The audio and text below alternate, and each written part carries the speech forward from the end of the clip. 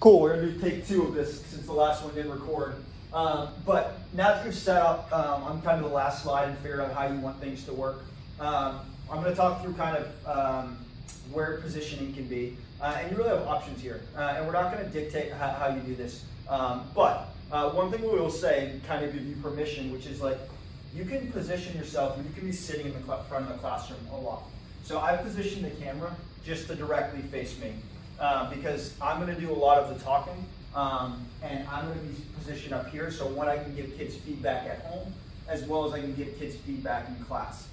So that's one way you can position because we are suggesting that you spend a lot of time. This is a weird suggestion, but you spend a lot of time at the front of the room because all the feedback you're going to be giving is probably on Desmos, etc. You can definitely get up and urgently monitor, but just remember that the student experience on the camera, it will follow you, but it is a little bit different. The other thing you can do is you can move your camera, and you can move it all around, and you can kind of see the student experience, but you can put it a little bit at an angle.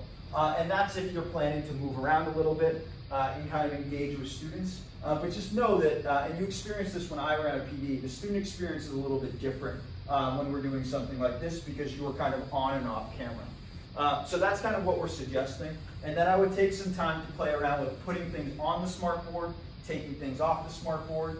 You can definitely extend students. So if you want to share students on the screen, you can definitely do that. So I would just play around with extending and presenting, etc.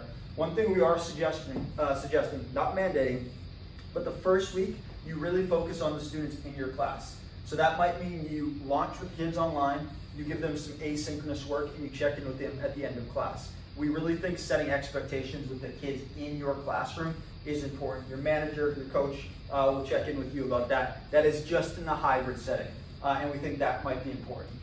So I would play around with things. I would play around with positioning. I would play around with the chords just to get things set up. And then tomorrow, we're going to practice with some people in the classroom and some people out so you can begin to get used to kind of how this works. We're looking forward to it. Y'all are going to crush it. Can't wait to see it. Peace.